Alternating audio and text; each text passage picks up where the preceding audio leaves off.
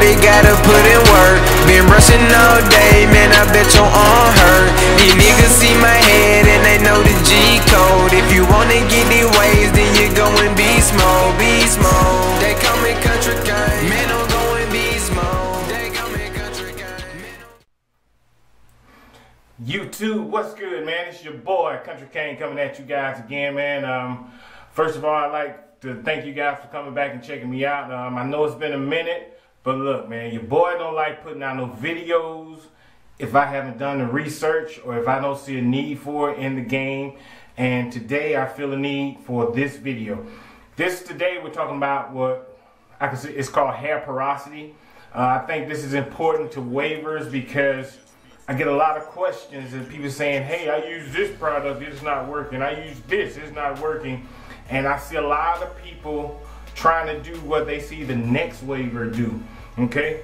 And hopefully this info will clarify any issues you have about product use or how to determine what you really need for your hair.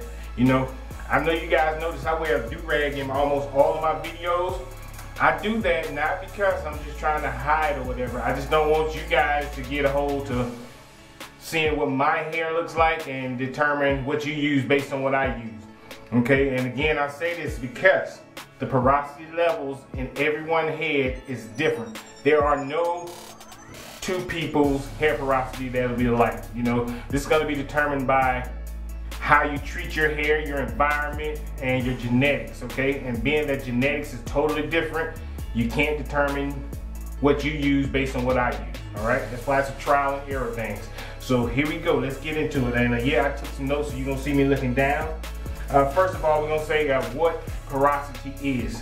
Porosity is your hair's ability or inability to retain moisture or absorb moisture, okay? That being said, we have a lot of different causes for porosity. And first, I just want to give you guys an example of how to test your porosity. The first test will be it's called a strand test, and that's when you get that's when you like hold your hair and roll up on it and see if you feel a little knobs at the end.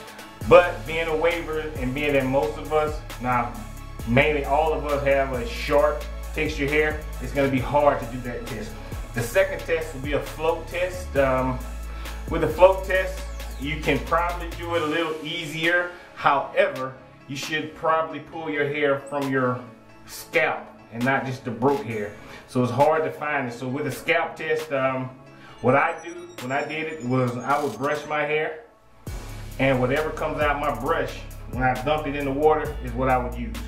And that's the easiest way to do it. However, I can't give you an example because I don't have enough hair. So Google it, look it up. They got a lot of people on here on the internet that shows you how to do the float test for porosity. The third test that I feel like will probably benefit you more to know your hair porosity would be what is called the dry test. And this test is real easy. What you do is once you get out of the shower, after you wash your hair or whatever, let your hair stay wet, let your body stay wet, and you just drip dry. If your hair dries off before your body, then you might be okay. But if your hair stays wet and your body is dry, no, I'm sorry, if your hair dries before your body does, then you probably have high porous hair. You're unable to absorb moisture or retain moisture, okay? I'm sorry if I mixed you up on that. I just mixed myself up. How about that? All right, and now that we've determined how do we figure out what type of porosity we have, this is what causes the porosity. It's got a lot of different causes. I'm just gonna go through a few. Some of it is normal wear and tear. It's gonna happen. It's gonna happen, bottom line. First of all, normal wear and tear is gonna be like low manipulation or styling. You know, that's doing whatever you do to your hair on a daily basis. Then you have your weekly and your bi-weekly washing. It has to be done. However, that could affect your hair's porosity level. And combing, which if we comb wrong, we doing wrong, but that could affect it. And your environment, all right? And what causes bad levels of high porosity. It's going to be a constant styling, especially when used with heat. This really damages your hair strand, but we as wavers, we don't really have to be concerned about that part. And we also have excessive washing. We need to be concerned about this because a lot of wavers try to wash their hair every day using really caustic shampoos or whatever. And what you're doing is you're stripping your natural oils, which in turn causes dry hair, in turn causes poor levels of porosity, okay? And guess what? One of the main things that we as wavers need to focus on what affects our porosity is, I got something for you.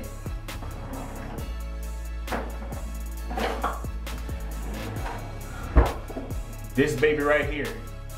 Yeah, I know I'm gonna hear some flack back about it.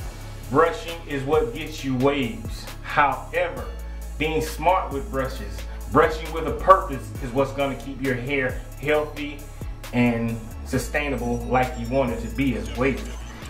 That being said, I will not use this if my hair is not ready to accept that I'm using this.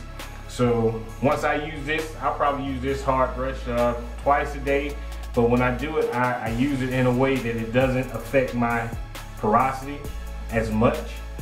Throughout the day, I would use something like a softie or a premium, something that just keep moving and manipulating the hair while also not damaging the strands. You know what I mean? And what I tried to do is make a picture so you can get a better understanding of what porosity is or whatever. This picture here is just think about this as being a hair strand, and each line represents a cuticle. Each hair strand has about 5 to 7 cuticles layering it, and as you notice with this line here, all the cuticles are overlapping, but it's still a space in there. In other words, so moisture can seep through and your hair can retain moisture well or release moisture well. And you see this strand, how the lines are further apart, meaning your hair is gonna absorb that like a sponge, but it still can't hold it, you know? And with this strand, this shows a really damaged one. It shows there's missing cuticles. Out of those 5 to 7 layers that I spoke about earlier, some of the cuticles are missing, so therefore we have an issue with our hair strand. The good thing is, see, I know you thought it was all bad, but the good thing is we can recuperate from our porosity problem, for lack of a better word. And we can do that by, first of all, understanding what level of porosity we are. So, for example, if I have a low porosity hair texture, and the next waver has a high porosity hair texture, I probably shouldn't do the same regimen that they're doing to maintain their hair or waves. You understand? First of all, remember I said there's no two alike.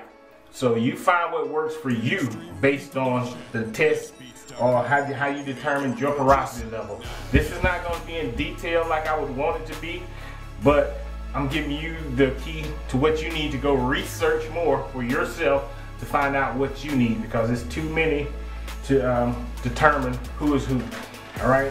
First of all, I'm gonna give you some characteristics of the porosity levels. Low porosity level, your hair would look shiny normally. It looks healthy. However, it has a problem absorbing products. So you would have to do something different to help your hair to absorb the moisture. It's like the product you put on it, it just lays on top of it because it's unable to penetrate those cuticles to get to the hair strand itself. Okay, and with that type of hair, you would probably need to do something as always a great moisturizing shampoo, which is going to be needed in all types of porosity. Moisturizing shampoo and a moisturizing conditioner. Remember, moisturizing. In other words, you helping your hair get the moisture that's needed. Also, with this type of hair, low porosity, I would suggest, and if you do your research, you'll see that heated treatments are needed, such as deep conditionings, heated hot oil treatments, whatever you need to do to give your hair the advantage, do it with a low porosity. Medium porosity hair, this is usually, it looks healthy, it's resilient, it's elastic, and there's no need for a heat treatment for it to absorb what it needs. And okay, and let's go into that. When I say resilient, meaning that it can pretty much handle the environment you're in. When you comb it, it doesn't break easy because it is fortified with the cuticles that's overlapping each other, and there's no need for a lot of the things that you would do for low porosity hair. That's medium. High porosity hair, high porosity, what it does is it absorbs too much moisture, sort of like a sponge. Okay, although it absorbs it, it don't retain it. So therefore your hair might appear dry all the time. Even though you just put moisturizer in there or whatever, it might appear dry. Not appear, but it's gonna be dry. It lacks shine or luster. You know, some people might say, oh, my hair is always dull looking, or no matter what I put in my hair, it's dull, it's not shining like his or whatever. It may be because you have what they call a high porosity level. That being said, you can still counteract this by bi-weekly. When I say bi-weekly, that means every 2 weeks, deep conditioning. Deep conditioning, again, it conditions your hair strand and scalp to taking on what it needs. Oils, different type of oils that you put on your hair, in addition to your moisturizing shampoo and moisturizers, coconut oils, olive oils, and jojoba.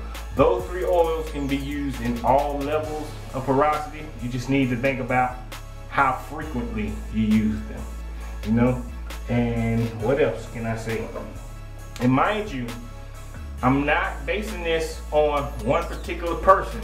What I'm doing is giving you the information so that you can either go to another site, the same way you came to the YouTube, Google it, research it, and you know, take accountability for your hair. You can't, yours is not going to be mine, and mine's not going to be yours. You have to take accountability for your own individual hair's health, and I just want to give you kind of like a basis or a guideline to go by in order to do that. You'll notice that once you determine your hair's porosity level, you'll be able to find your regimen that you can do. You'll be able to find you what products you need, so you don't go out and buy everything in the world because Country Kang uses it, because Jeezy uses it, or because Tato uses it. You'll do it because you know what you need. You know what I mean? I'm gonna tell you something else I do that helps me when I decide to use this. First of all, I heat it up with hot water. Second of all, every time I go in with it, I get this. As you notice, see a little layer up there? That is olive oil. Again, which is one of the oils that I said could be used in every last one of those porosity levels in order to kind of lubricate the strand so I don't damage my hair cuticle more than what it already would be or could be. You see, I kind of help lubricate my hair in order to finish my brush sessions. And I want to keep this short, man. I know this is going to provoke a lot of questions. However, I welcome the questions, but please, before you do that, be mindful that I may say, go do some research or Google this or whatever. You do the head work and you'll find out you have more pride in your work and how you do it. You feel me? And on that note, you know what it is. It's your boy, Country Kang, Beast Mode. And I'm about this thing, man. Bye.